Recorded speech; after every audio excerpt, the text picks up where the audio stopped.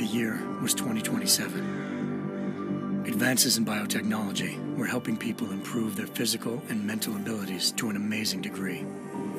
Provided, of course, they had enough money. A new breed of people was emerging, half human, half machine. And in Detroit, at least, not everyone was happy to see it. I'd just landed a job as head of security at Sarif Industries, a cutting-edge biotech firm. David Sarif himself handpicked me for the job, said he needed me to keep his people safe. My ex, Megan Reed, was one of them. Brilliant neuroscientist, Megan had found a way to make augmentation safe and affordable for everyone. All she had to do was present her research to Congress. But the night before her big meeting, my security measures failed. A team of Black Op mercenaries stormed into Sarif headquarters, massacring everyone in sight. 3 of the mercs were heavily augmented walking tanks. Their mission? Take out Megan and her team. I tried to stop them, but their leader tossed me through a plate glass wall. Last thing I heard as his bullets slammed into my brain was Megan's dying scream. I should have died with her. Only I didn't. High-end military-grade enhancements saved my life. The best augmentation Sarif's money could buy. It took me half a year to get a feel for her. Should have taken longer. But 6 months into my recovery, Sarif Industries was attacked again. This time, by a radical group of pro-human purists. Violent, militant, and fanatically opposed to human augmentation. They claimed to be members of Humanity Front, a non-profit organization that wanted the UN to limit biotechnology research. The thugs broke into Sarif's factory and found machinists working overtime on a top-secret military augment called the Typhoon. Sarif sent me to retrieve it, and when I did, I found one of the so-called purists next to it, wired with cerebral implants, trying to download its classified specs. Obviously, something more was going on. The AUG killed himself before I could question him. Sarif ordered me to dig deeper, so with the help of Frank Pritchard, Sarif's head of cybersecurity, I did. Turns out a second hacker had been controlling the AUG's actions from somewhere off-site. Pritchard and I tracked his signal to a secret FEMA internment camp in Detroit. The Black Op mercenaries were there. The same mercs who'd left me for dead 6 months before. Figured they'd try again when they saw me. Wasn't so easy for them this time. I took out the tank named Barrett. Even got him to give me a new lead. A penthouse apartment in China. Of course, we both knew it would be a trap in the end.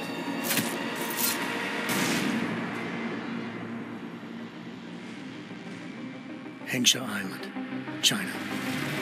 Home to a city so crowded, they had to build a second city on top of it. Trying to find clues in Hengsha wouldn't be easy. Lucky for me, I wasn't alone. Farida Malik, Sarif Industries' ace pilot, had lived in Hengsha before. A good person to have on your side. She knew enough about the place to get me around. Malik dropped me in the lower city, close to the penthouse Barrett had told me about. Bell Tower Associates, a private security firm under contract to the Chinese government, had agents tossing the suite when I arrived. Just not for the reason I'd been expecting. Turns out the man who lived there was a criminal hacker named Van Bruggen. The same hacker who'd been remotely controlling the AUG in Sarif's factory. Van Bruggen's panicked decision to force the man to commit suicide had been a mistake. Now his mercenary partners were gunning for him, and I needed to find him before they did. Locating Van Bruggen meant playing nice with the Triads, Hengsha's organized crime lords. They had the hacker holed up inside a low-rent capsule hotel. By the time I found him, Van Bruggen had no qualms giving up the woman who hired him. Zhao Yunru, president of the Taiyang Medical Corporation. According to Van Bruggen, Zhao wanted to monopolize the augmentation industry and had hired Black Op mercenaries to destabilize her competition. Sarif Industries was at the top of her list. To prove this, I needed to get inside TYM and grab a surveillance hologram off a server. I suspected Van Bruggen was hiding something when he told me this, but nothing could have prepared me for what I saw. Megan wasn't dead. She and her 4 best researchers had been kidnapped, spirited away somewhere while their kidnappers made it look like they were dead. Desperate to learn more, I confronted Zhao in her penthouse. She claimed to be a pawn in a bigger plan, and hinted at a group so powerful it controlled global interests at a whim. Then she slipped into a panic room and hit the alarm, forcing me to make a very quick exit. I figured Zhao was lying, but part of her confession made sense. David Sarif had been worried about his people. So worried, he'd required all of them to have subdermal locator devices surgically implanted. The GPLs would have been broadcasting the day of the attack. But Zhao said a single call to Picus, the world's leader in global 24-hour satellite news, had turned those signals off. I needed to fly to Picus headquarters in Montreal if I wanted to learn more.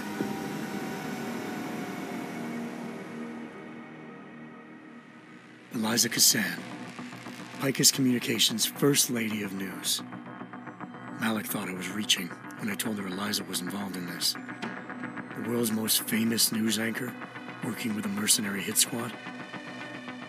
But when I confronted Cassan in her office, she freely admitted to jamming Detroit's satellites the night Megan's team had been taken. Said she's just been following her commands. I suspected she wanted to say more. But Black Op mercenaries showed up looking to shut us both down. And just like that, the Eliza I'd been talking to disappeared. The Mercs were led by an augmented killer I'd crossed paths with twice before, Fedorova, a woman who'd made silence her best friend. She waited for me to track Eliza's transmission to a secret server room underneath the Picus complex, then jumped me from behind. A deadly fight ensued. I made sure she never moved silently again. With Fedorova down, and no one left to keep Eliza quiet, she reappeared. Turns out Picus's First Lady of News wasn't a lady at all.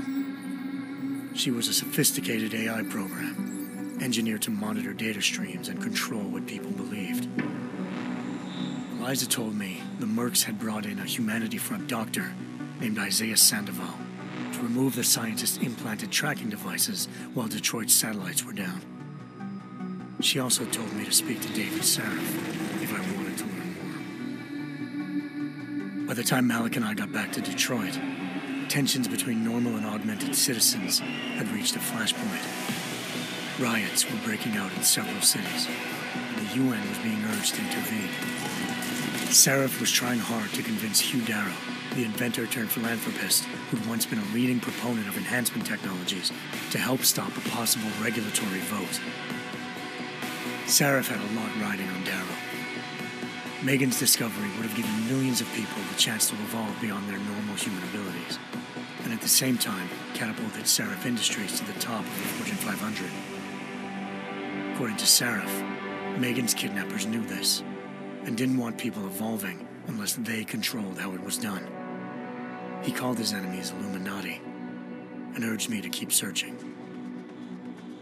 Determined to do so, I tracked down Sandoval via America's most outspoken augmentation opponent, Bill Taggart, Sandoval's boss and founder of Humanity Front.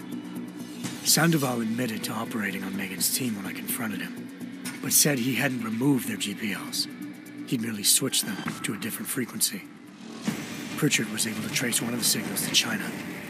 Malik and I immediately took off in pursuit. Unfortunately, the Illuminati were one step ahead.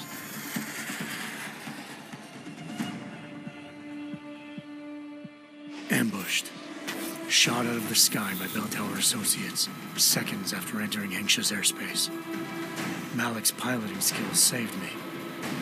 After a tense and bitter struggle, I escaped into Lower Hengsha. The tracking signal I was following led straight to the Triads, or more specifically, to the augmented arm of Tong Si-hung, leader of a gang of augmentation harvesters. Tong said they'd taken the arm off a corpse, which Bell Tower had left at their door, meaning at least one of Sarif's scientists was dead. Maybe not the rest of them, though. Tong pointed me to a port used for human trafficking and helped me slip aboard a bell tower ship. It was sailing to Rifleman Bank Station, a military base in the South China Sea. Bell Tower was holding kidnapped civilians as prisoners there, and using them to perfect the Hyron Project, a human-computer interface that left most of its test subjects dead. My search for Megan would have ended then, if not for a mysterious ally named Quinn. In exchange for my help exposing Bell Tower, he slipped me aboard a second ship headed to Singapore and an Illuminati-run biotech facility called Omega Ranch. 3 of Seraph's scientists were there, forced by their captors to create a technology capable of remotely shutting down augmented abilities. Thanks to an emergency recall notice issued by the World Health Organization, millions of people all over the world already had the biochip installed. With the help of the scientists, I tracked Megan to a private section of the ranch. There, I ran into Yaron Namir, the walking tank who'd put a bullet in my brain the first time we met. He'd teamed up with Zhao and was hoping to catch me off guard. Their little ambush didn't work. I found Megan in a suite belonging to Hugh Darrow, the billionaire philanthropist who'd Seraph had called on for help. Darrow had convinced her to go along with the biochip plan by promising to sabotage the tech. As she was explaining this, Darrow appeared in a global broadcast, telling the world that augmentations would be the death of mankind. Then he activated the biochips to prove his point. All over the world, augmented people flew into a killing frenzy. Darrow had betrayed everyone, and it was up to me to set things right. To do it, I had to reach Panchaea, a massive installation in the Arctic Ocean. As I raced through corridors built by an all-augmented workforce, I saw death and destruction firsthand. By the time I shut down Darrow's broadcast, I knew the damage he'd done. Still, humanity's future remained unclear. How would the world react to this sabotage? Would people ever regain their faith in augmentations again? What would be the Illuminati's next move? Only time could give us the answers.